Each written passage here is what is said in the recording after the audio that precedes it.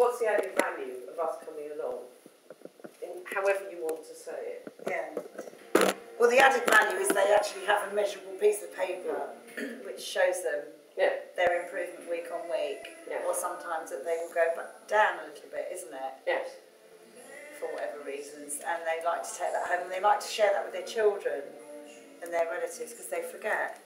Yes, so the simple report does help. The simple report's very important to them, and they can understand that simple report, can't they? Because they come and say it. And you've simplified it each time you've done it now, haven't you? Yes. So it's becoming easier and easier for them to understand it. So, I mean, Bob and Irene went away quite happy today, didn't they? And after, I think the three that are aware of their surroundings, and even the people that have got problems, we do manage to identify if they're getting more worse. Specifically.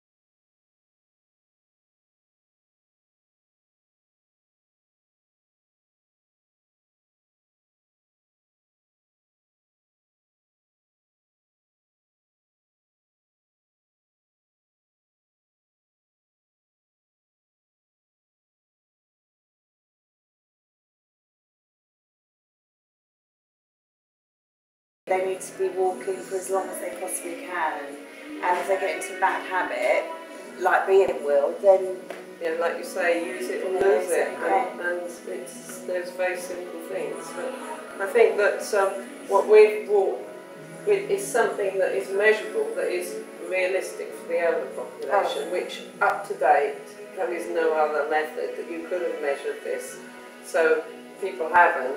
No. So said we don't need to, but actually once you do, well, the results have been amazing, haven't they? Well, they are, because they enjoy it and they like it, and it's like you say, it's a little bit of them, and it's something else to talk about. And they go to an exercise class like their grandchildren do. Yeah, that's and why shouldn't they? Absolutely, yeah. So no, I think it's been great, and what we want to do is now say, right, other groups, do something like this. It's a good group, it works, and it can keep people healthy. And there are people doing the classes, because I've met them when I've done my training, within care home environments and supported living. But it's just perhaps getting more general awareness of it. That it's great to do art and it's great to do crafts, but it's really good to do exercise